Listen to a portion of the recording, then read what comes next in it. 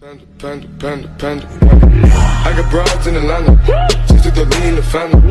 Credit cards and the scammers. Getting no licks in the band. Legacies. Hey dudes, welcome back to the gwagen build. Bit of progress rumbling along in the background, as you can see there on that. It's just at its first stage of filler. And a quicksand.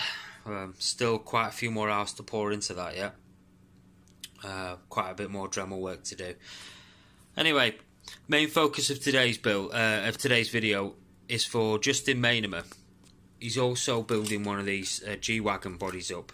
I think he might have got his a bit before me. I'm not so sure. He's come to a bit of an impasse. He's tried gluing his windows in with CA glue, and he's come a bit of a cropper with some hazing and stuff.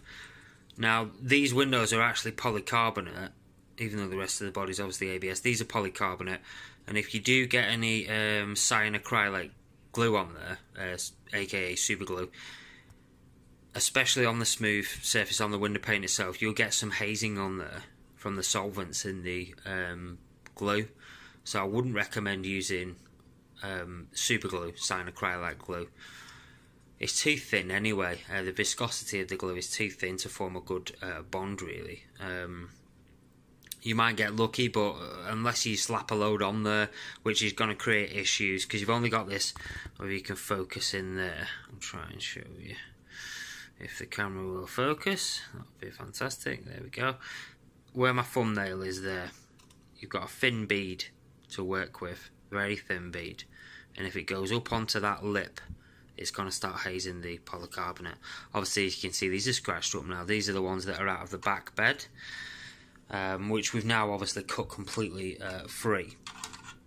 Right, so first of all, Justin, or anyone else who's attempting hard body windows, go and get yourself some 2-part epoxy. I know Justin did comment that this was expensive where he lives. He's not from the UK, whereas obviously I am. You can pick this stuff up in the UK for about £1 a syringe. I mean, I pay about £1.29 a syringe. This is a slightly more expensive variant because this is all I could get today in the local area. I do live rurally, so if I'm going to get stuff, that's fine, so from a big city or whatever, but this is what I could get locally today. This was about £4.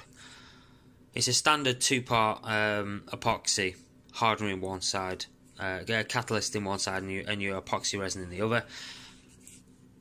Now, we all know how to use that. I won't bore you with the details of how to use that. It's super easy anyway.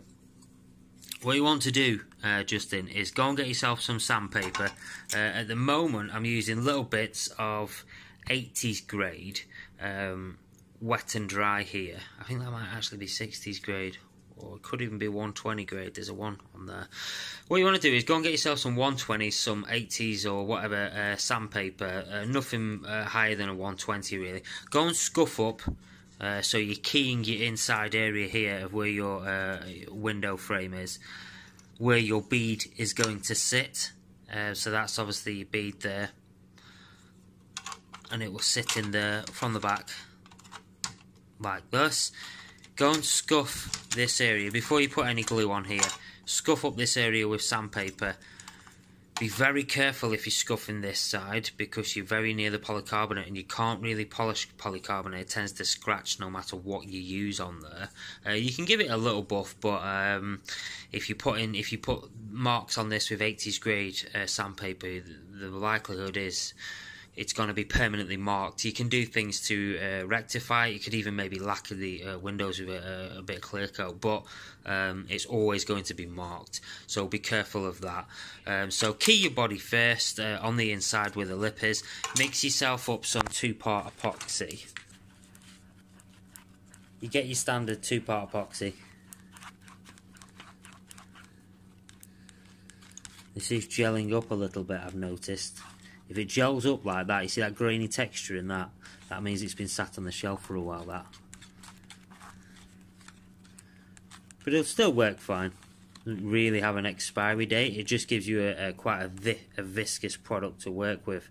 As you can see, this is actually a piece of trim, this, that I've pulled off the G-Wagon. Now, what you will see as well, you see how that's quite thick? Obviously you don't want that much on. Paint a bit on your inside lip.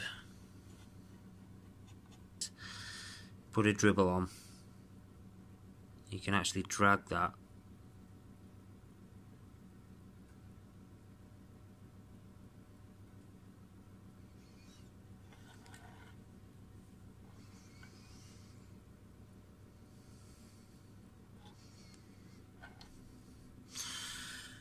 Right, so just for an example, we've got a little bead of epoxy in here.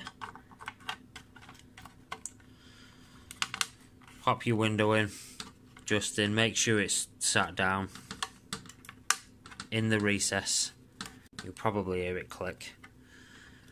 And then what you want to do, just go round, just make sure that you are sat down properly there, which you are obviously. Get a bit more of your epoxy. Obviously this is just an example, you will do this the entire way round the window itself.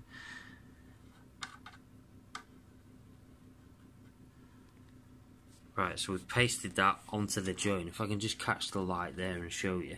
When that sets solid, that. It's caught on the inside lip of the window. So I'll show you with this example here. We've got epoxy on this wall here at the bottom. We've got epoxy on this flat surface here. And we've also now got this edge epoxied as well. So you've got 3 edges there that are epoxied onto the ABS body. Now when that dries, you can see that I haven't put any more on here. I've only put that one bead at the bottom, which was sort of a thimble's full of, half a thimble's full of epoxy. We'll wait to see how that dries, and we'll come back to it and we'll see how much force it takes to actually break that one seal, just to show you how strong epoxy can be compared to cyanoacrylate. If you're using it correctly, it can be really useful. Obviously you will have more glue on there and more time to, you can see it's just a quick example, and that's, I can still push my thumb into that, so it's actually still not set properly. You notice there, still push my thumb into it. So obviously it's just an example, but if you put that all the way around your windows and do that method all the way around your windows, Justin, you will find that they're extremely strong and they will stay in there pretty much no matter what. So yeah, thanks for watching everybody, and especially Justin. Go and check out Justin's channel. I'll leave a link in the description. Go and check him out, watch him build his G-Wagon up. He can't be too far off finish now, so I'm sure he'll be running that soon on his SCX10. Thanks for watching everybody.